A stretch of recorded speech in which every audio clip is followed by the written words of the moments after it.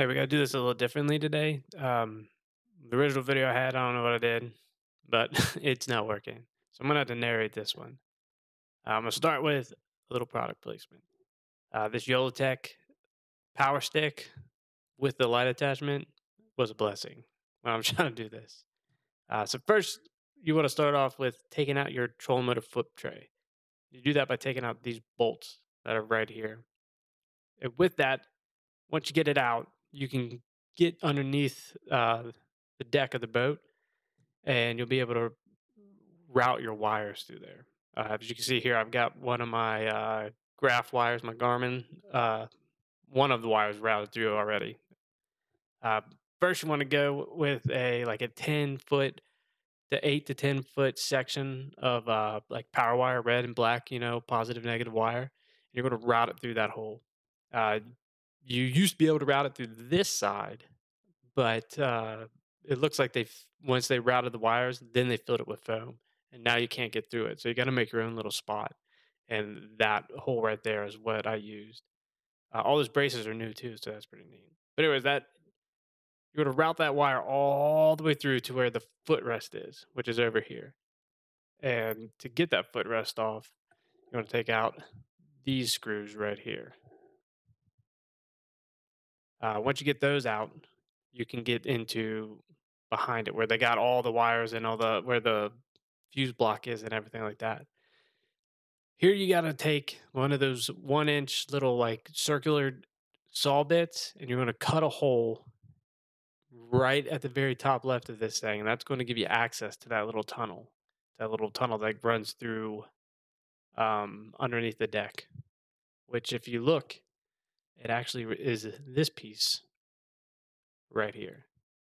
This is on both sides. Actually, all the compartment lids have this little brace that's running through, or whatever it is, on both sides. It's on all the compartments have it.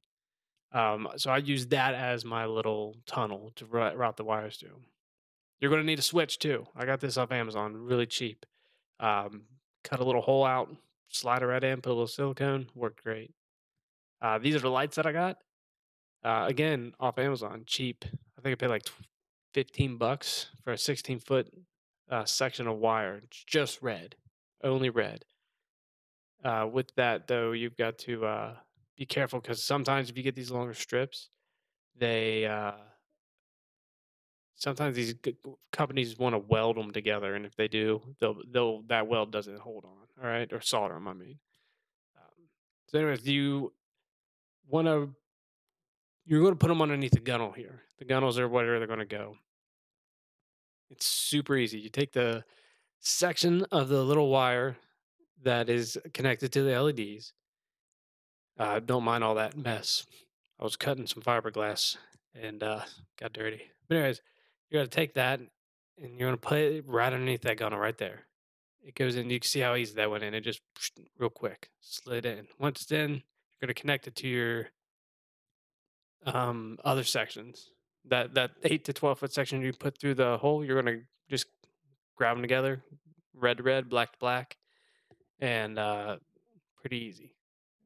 Then you connect it obviously to the switch.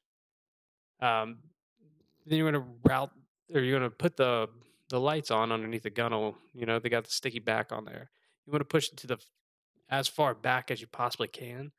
If it's too close to the edge, you'll actually see the LEDs, and it's just awkward looking. In here, I actually put white LED lights, and it's pretty easy how to do this too, because like you can, all I did was just stick them right there. These are cheap ones off Amazon too, really cheap. So I did three of them. One on that side, one on that side. I kind of like spaced them off, and then one on the back. And then I took the wires and I just there. You can literally push them right back into that hole that I drilled through. So it worked out well. Once you get them out, it'll look like that. Now it looks like this. Works pretty well. Uh, they light up good. The inside lights up really well in case you need to use it at nighttime. or in the morning when you're going out fishing. So hope this works. I know it's not as good as it could have been, but I will do what I had. It's not professional, but it works.